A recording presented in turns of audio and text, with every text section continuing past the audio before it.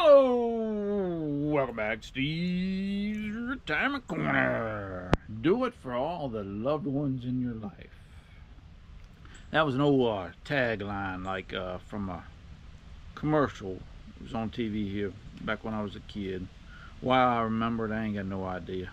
I just do. It was some kind of public service announcement for health, taking care of yourself. It was about high blood pressure being a silent killer. It was reminding people to take their medicine every day, no matter whether they felt good or not. Uh, Telling them to get a little bit of exercise and reminding them that, pay attention to what it was they were eating. And then at the end it went, if you won't do it for yourself, do it for all the loved ones in your life. Something like that anyway, is kind of the gist of the commercial. And that's kind of the way I look at my health in retirement.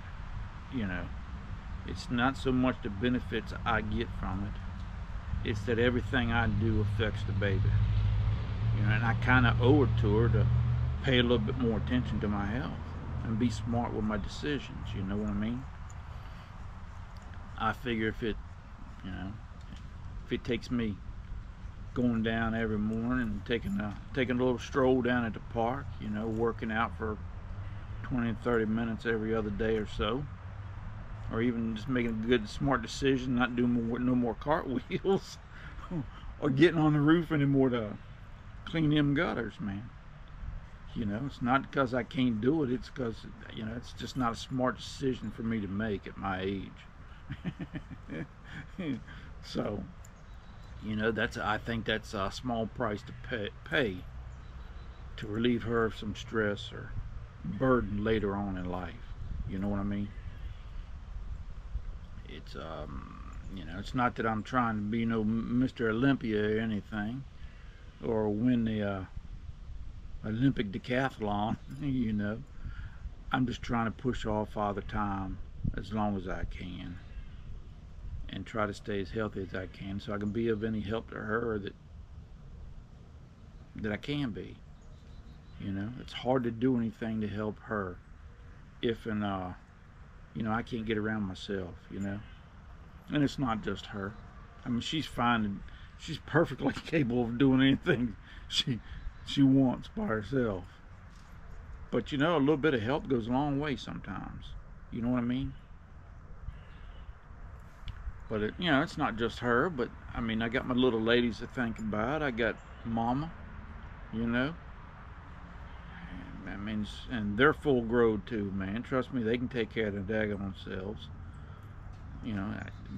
But I kind of think it might bring them a little comfort knowing that, hey, man, I'm just a phone call away.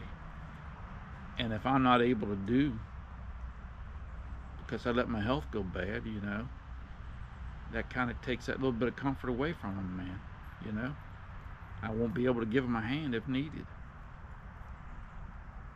I don't know, man. It's kind of a weird way to look at it, but that's the way I approach it. And it kind of gives me an extra kick in the pants whenever I want to slack off a little bit and not take a walk or do my morning push-ups or whatever. It gives me an extra little piece of motivation to go ahead and keep at it, because not only do I reap the benefits, but everybody else around me reaps it. And if I didn't do it, not only would I suffer the consequences, everybody around me would suffer the consequences also. I don't know, man. It's odd, but it's worked for me. It's kept me to be going on my exercise routine. It's kept me trying. Now I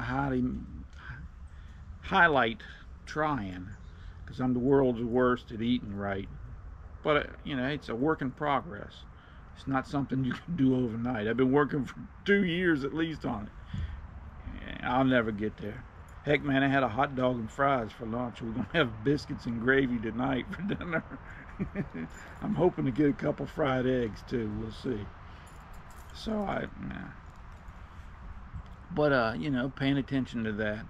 Paying attention to keep going and get my daggone yearly checkups, and this is October, so I always go get a daggone flu shot.